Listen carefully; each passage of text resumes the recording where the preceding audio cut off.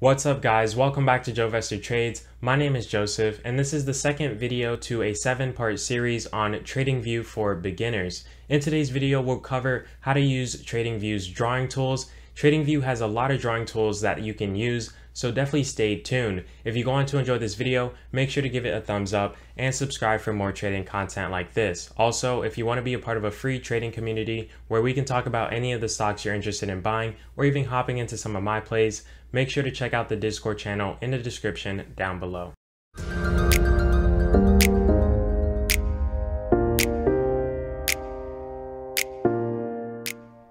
So now that we have TradingView pulled up, I'm going to go over the many different drawing tools that they have and how you can use them.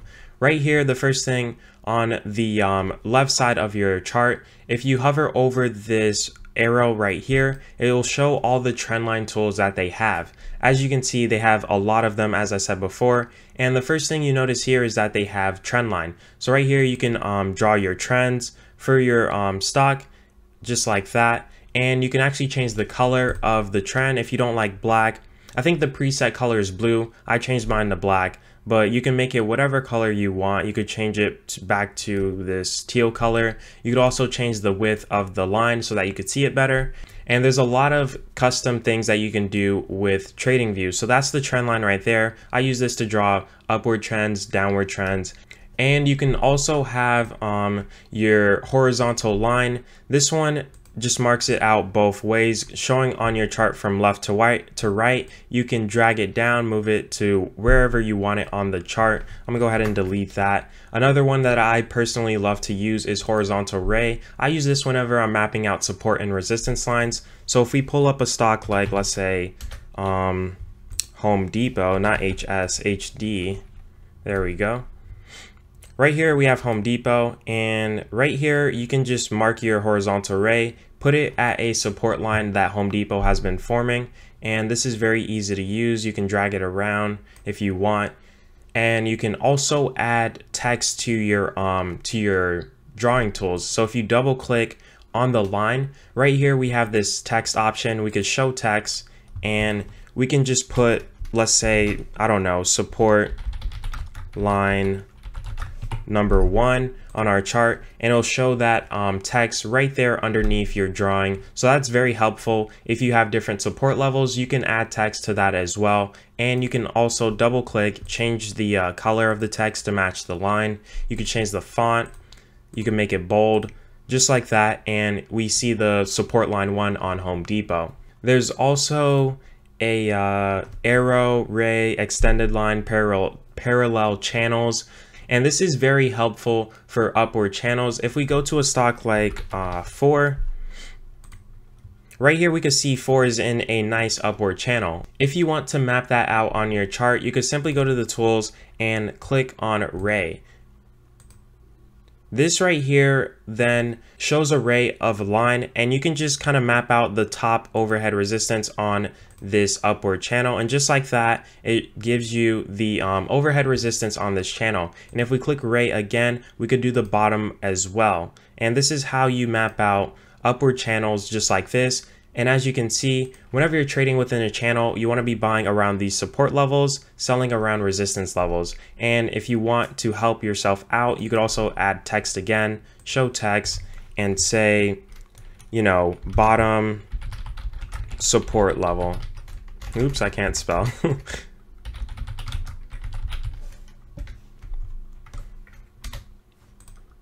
And we could change that to black if we want, and then click OK. And right over here shows bottom support level, and we can actually move that around to the middle, or actually to the bottom, and then do center. So right there, it'll show bottom support level, just to give you an idea of when the stock is reaching to that level.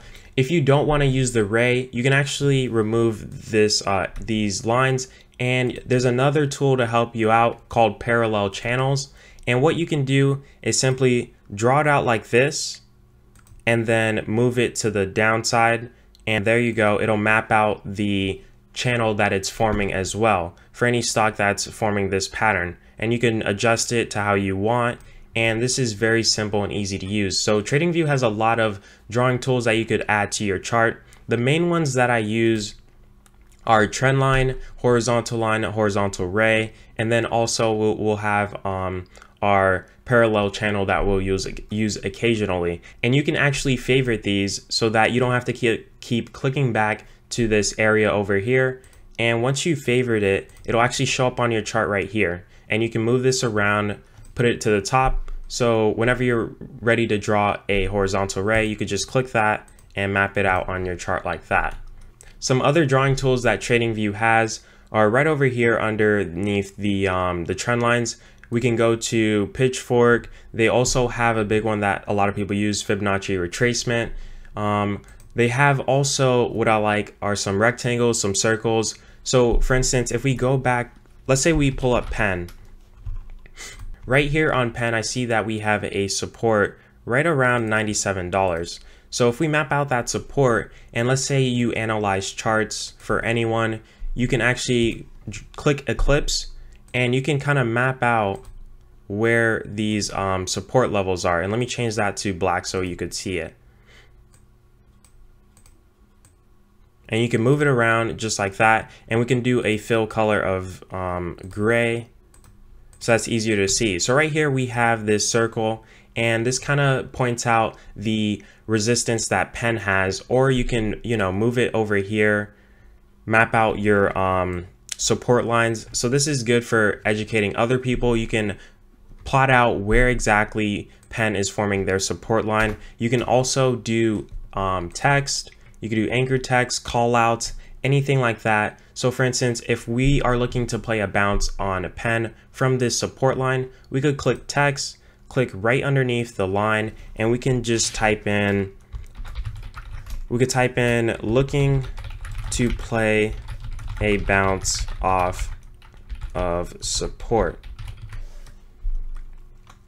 And just like that, it shows the text right here. So if you're trying to analyze plays for other people, give them watch lists or any ideas for trading charts, you can simply map out your support lines like that, looking to play a bounce off of support. Another thing that I like that TradingView has is their long position. Right here, this shows your risk to reward. So for instance, with pen, if we're looking to buy pen anywhere around, let's say on this support line, we can click right here, and then it'll give us a target and a stop loss. Let me go ahead and remove this text so we can see it better. So right here, this is our open position where we buy the stock, or wherever we're looking to buy. Our target is where we think the stock is going to go to. So I put the target right around here where their resistance is. And then for my stop loss, you can put the stop loss right underneath the trend line. So if it breaks below the trend line, you would be out of your play. And this just gives you that risk to reward area. And right here, it shows that we have a 5.53 risk to reward ratio, which is really good. We're risking a 5% loss for a 30% gain. So you can also use that tool. Also, you could use short position if you want, which is the opposite. And they have many different tools like that. Also, if you want to lock your drawings on your chart, let's say we have multiple support levels on pen. And if we don't want these to be moved, let's say we're dragging our chart around and we accidentally move the line, you can simply just click right here, lock all drawing tools, and now all these will be locked and you can't move them, just like that. So that's very helpful if you want to make sure that your lines and everything is staying consistent. And then we could just uncheck that if we want.